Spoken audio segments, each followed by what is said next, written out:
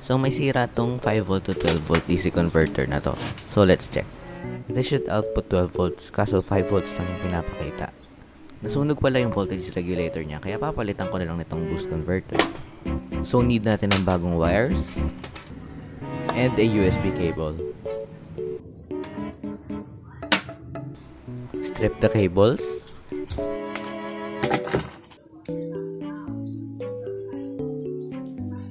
So ito yung sa USB cable, which is the 5V input.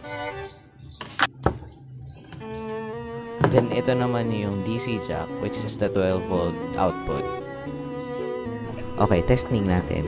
So I used my power supply for the 5V input and then used a multimeter to measure the output.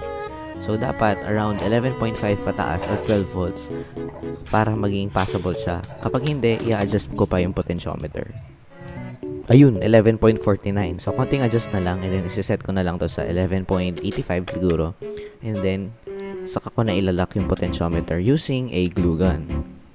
So ngayon naman, sinosolder ko na yung mga wires sa input and then sa output para ready na siya for the enclosure. So here's the setup and sinet ko siya sa 11.83 volts para safe. So gaya nga kanina, ito, glue gun. So for the enclosure, may nakita lang akong plastic dito, di ko alam yung tawag. And then, kinat ko siya to make a rectangle. Tapos, saka ko na ginlu yung bawat isa to make a box. So watch me habang ginagawa ko itong pinakapangit na electronic enclosure sa lahat.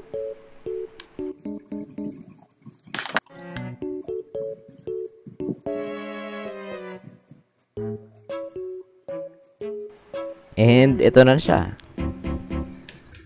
Then nilagyan ko lang siya ng electrical tape para di naman siya mukhang ewan. And it works! Para dito talaga yan sa mobile router namin para pwede siyang isaksak sa power bank kapag gagamitin sa labas. Ayun lang naman. Thanks for watching!